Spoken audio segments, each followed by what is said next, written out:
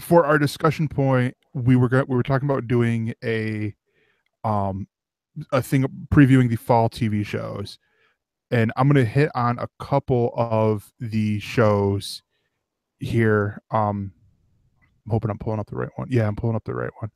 Um, and it's not really, and we again, I should preface, we talked about this on me and you on Galactic Radio with some of the shows that are coming out that have a science fiction twist to them. And this is excluding, and with that, I excluded the CW Arrowverse of By the way, shows. Galactic Radio coming to your podcast catcher soon. So keep your ears open for that. Yes.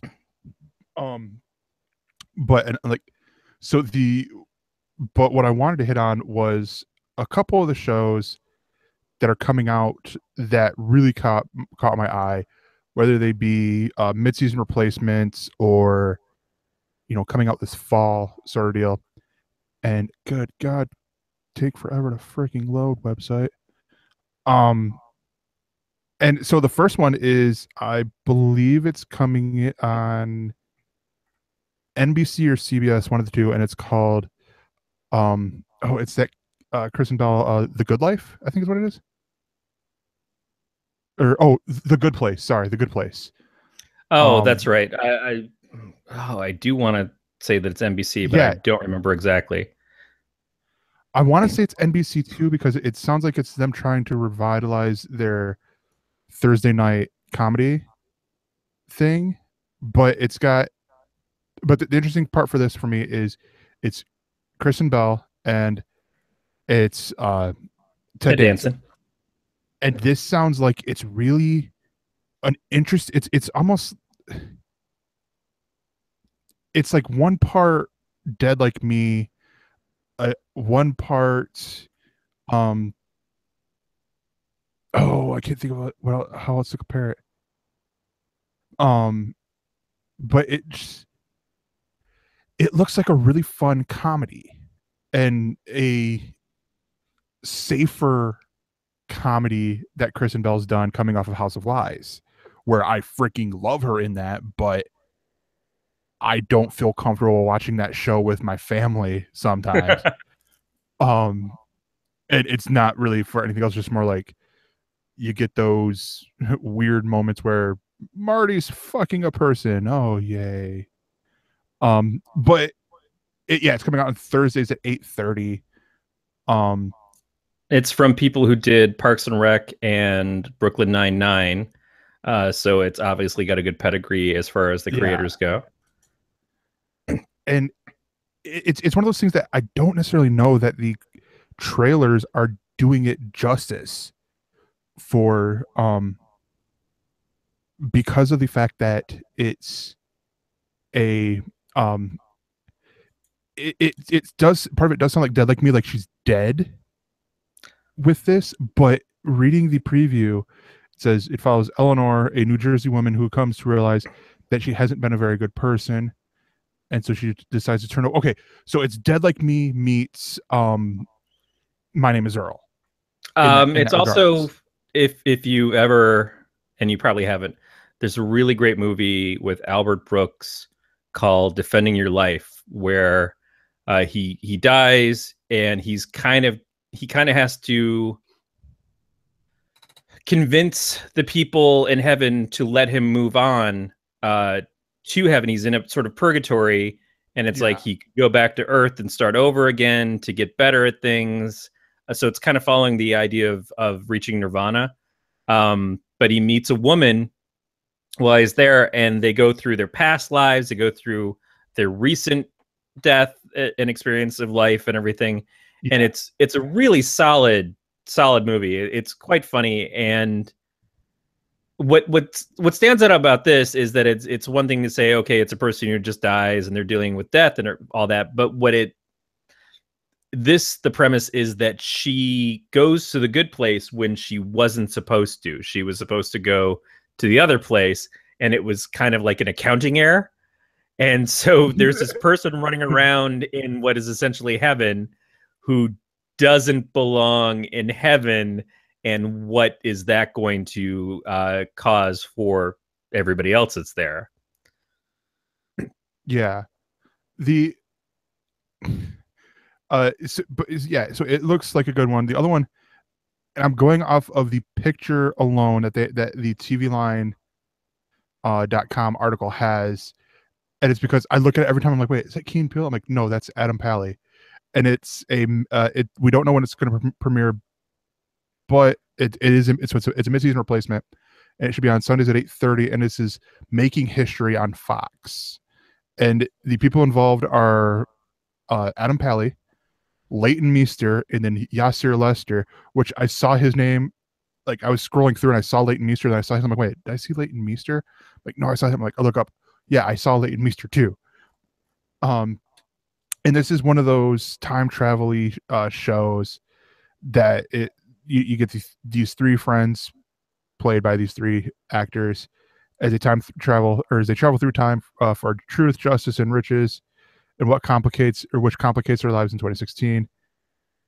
And this sounds like it could be really good. It could have the potential to be a show that either comes back and gets a full season order, starting in the fall, or could be that springtime, summertime TV series. Yeah, and one of the things we talked about on Galactic Radio was the fact that there seems to be a lot of time travel themed shows this season. Because there's Timeless, there's Time After Time. There's the one that's based off the movie where the woman is talking to her father through the radio, and he's in the past and he had died. And Frequency.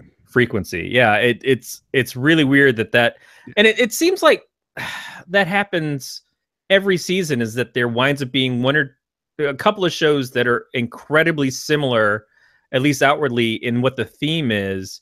And you're like, how did they both decide to do that this season? And it seems, oh yeah, I heard that they're developing this over there. Oh, we got something like that we could put up. Let's see what happens, and stick them against each other. So I don't know, but this being obviously Adam Pally, it's going to be more of a comedic take. Yeah. The next one is not a comedy at all, and it's just going to be sometime in the spring. It's so it's going to be on NBC. No, it's on Fox. I'm just kidding.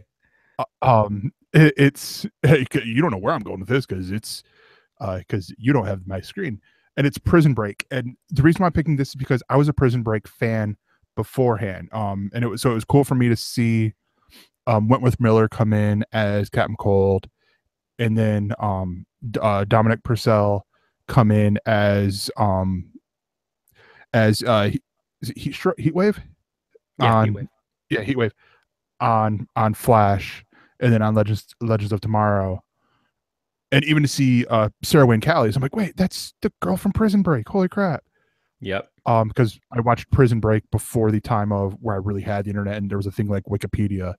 So I'm like, who's this actress that plays this person on the show? Like I do now with everything I watch. It's like, that girl looks familiar. What's her name? Or that guy looks familiar. What's his name? And it's like Wikipedia. Oh, holy crap! I used to watch them on this thing or that thing. But the reason why is from watching this, it's just a 10 episode continuation of the hit series, and it's and also I should point out it's got Mark Feuerstein joining the cast, and I'm like, sold. I mean, you got a lot of the original people coming in, but then you add in Mark Feuerstein, who was the lead on Royal Pains, and I'm there. But when I heard that they were going to do that, this was going to come back, I'm like, but how? The lead character's dead. Yeah, I mean, that's the thing. I didn't make it all the way to the end of Prison Break. It was somewhere in the second season. I was like, this kind of went off the rails. Yeah, it did that, but then it got to, like, I think I skipped a season or something, and then I was able to get right back into it towards the end, and I'm like, all right, this is getting, wait, what? He's like, they did a flash forward of like 2 years or something like that, or actually I think it was more than that. And Sarah Wynn Callie's character has Wentworth Miller's character, Michael Scofield, has their kid, and they go and visit this tombstone, and I'm sitting there thinking, all right, it's at the time I'm like, okay, it's Dominic Purcell's character. Wait, Dominic Purcell, who are they visiting? Oh, and as a reveal of it's Michael Scofield who's dead. I'm like, well, shit, didn't see that one coming. And but it's a cool concept here of Michael Scofield. First off, billing Michael Scofield as an escape artist, which is fairly true. But it seems like they have something in plan here, and I'm excited for it. Yeah, I mean, Robert Knepper, who played Teabag in the series, is apparently one of the people coming back to it. And something about him always, I know this is going to be outside of your point of reference, but there is a character, a couple characters that get introduced later on in Preacher. One of them is named TC, which stands for the chicken. I always kind of identified Robert Knepper when I first saw him on Prison Break as TC. Beatmaster will understand what I'm talking about, but he went slightly in a different direction in the show, but it was still, there's a good amount of creepiness to him. All right, and then finally the last one. I don't know how many I've picked, but the last one that I'm gonna do that I'm looking forward to, and I think next week Corey will get yours. And then the following week we'll do Returners because this is all just new. And this is one that is hitting from the commercials. It looks like it's going to scratch the familiar itch left by Parenthood, and it's on NBC. It's premiering September 20th at 10 p.m. And then it'll move to its regular time slot on October 11th, Tuesdays at 9. And that's This Is Us. And at first, and they build it in my mind. They build it great because it's just like, okay, this is a Parenthood. If you liked Parenthood, you're going to like this show. This big ensemble cast, and I didn't know what the through line was. I'm just like, okay, they're all friends or something, but no, it's an hour-long dramedy that centers on a group of people born on the same day. So I don't know if it's like one focus is on a married couple expecting triplets, which is Milo Ventimiglia and Mandy Moore's characters. So I don't know if they're both born on the same day, or like one of them is born on the same day, and then that's like it's Milo's character and Mandy Moore's just his wife. But it all just seems so cool because I love these drama shows. Like I loved Parenthood because it looked so real to me. Like it looked like for a lot of the stories that they were just showing real life.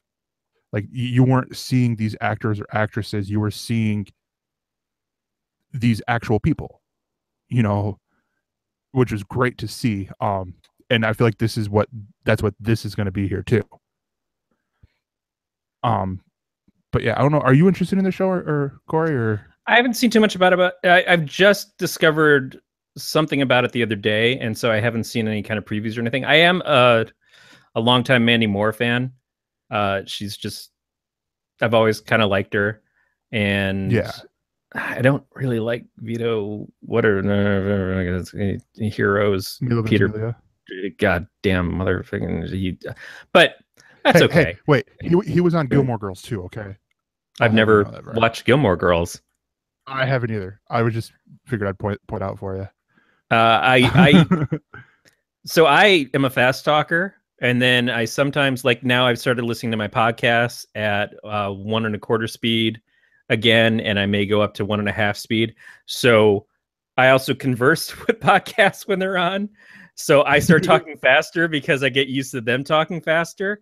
And I imagine that if I put on Gilmore Girls at 1.5 speed and started talking with that, I would essentially travel through time and probably be a pilot on NBC next season. So, yeah, my wife has a problem with Gilmore Girls because everybody talks fast on it. On the other hand, I don't know if she realizes that one of her favorite actresses was on that show for a long time. Yeah. But no, I mean, there are more coming up. There's one coming out on ABC called Time After Time. I'm just looking through. That it's about the epic adventures of a young H.G. Wells and his time machine. There's a whole bunch more. Chris Hardwick, if you thought his life was at all slow at all, he's going to be hosting a game show on NBC called The Wall. Which I'm like, all right, dude, you're hosting the Talking Bleh on AMC, whichever one it would be, whether it's Talking Dead, Talking Preacher, Talking Saul, Talking Head, Talking Comic Book Man, whatever. You're doing at midnight. You're doing your podcast. You're doing all these other things, and you're gonna do a game show. And Evan's pointing out that all the episodes for The Wall have already been shot. Okay, yeah, great. What if it makes it to a second season and all this stuff? The thing is that we make fun of him, but he is the nerd Ryan Seacrest. Let's just put it out there. That's exactly what I was going to say. Ryan Seacrest has been doing that since American Idol started taking off for his career, and it worked out. There are people who are workaholics. There are people who are just excited to go out and do stuff like this. Yeah. And I think Hardwick's, I don't know if it's as much that he's a workaholic, but I think he's just so jazzed because he had that point in time where he was doing Singled Out on MTV and his career was starting to take off. And then because of complications that, he brought it himself, and he talks about that. It took a big step back for a while, and he's lucky, although lucky in the sense that he worked really hard for it, to get back to being where he is today. And I think a lot of the reason why he's so successful is because he's very genuine. Now, there are people who get tired of seeing him, just like anybody else. It's like, all right, I have to see another goddamn Xfinity commercial with Chris Hardwick one more time. But I don't begrudge him. Okay. You get two choices here. Yeah. So you get two choices here. You either get Chris Hardwick and the Xfinity commercials, or Kevin Nealon and the Charter commercials. Well, I don't know anything about Kevin Nealon's Charter commercials, so I saw them. I saw it once because apparently Upper Michigan, it's not Comcast, it's Charter. Yeah, because Upper Michigan, it's just a hate crime waiting to happen on your TV. Yeah, I just think go for it. You have this opportunity. I would like to see him act. And I don't know why that hasn't been more of a thing that happened, because I think that he would be generally good at it. On the other hand, I'd like to get another Hard and Firm album, because I really like his work on that. Yeah. But no, I do the game show. Do everything that you can do, as long as you don't burn yourself out. And he just got married in the last month. He is doing a ton of stuff, but then you're seeing the successes of people who have been on Nerdist with them. Jonah Ray's going to be doing the new MST3K.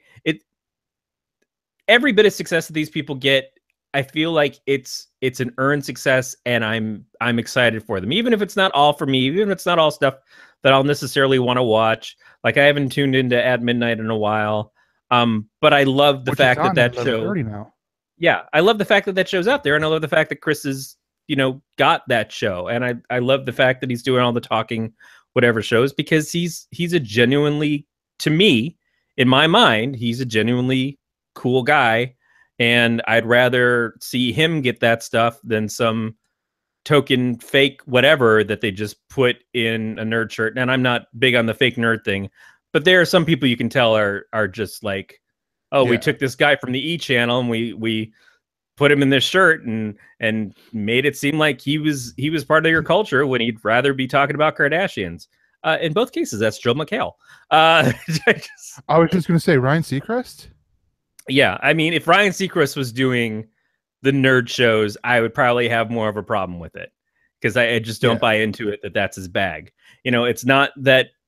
If it was his bag, I'd be okay with it. If it was like he genuinely likes it, then that would be fine. But I just don't really feel like it is something that he likes, and I'd rather see someone who's into it like I am.